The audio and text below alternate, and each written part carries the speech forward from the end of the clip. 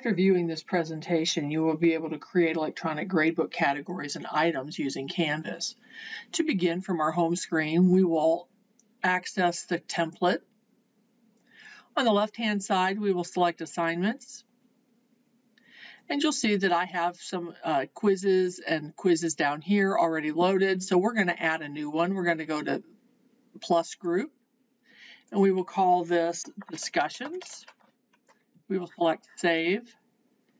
You'll notice Discussion populates down here. We will select the plus sign, and the assignment type will be Chapter 3. It is due on March 31st at 8 p.m. and it's worth 100 points. We will save and publish that.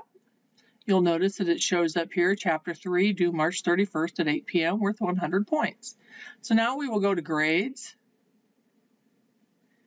And you'll see I have a test student, and here's Chapter 3 out of 100 points. I will select a test student, select Grades. I can access Chapter 3, and the student did reasonably well. The student got a 94. I will select Save. I can go to Grades, and there you'll see the 94. And that is how you create electronic gradebook categories and items using Canvas.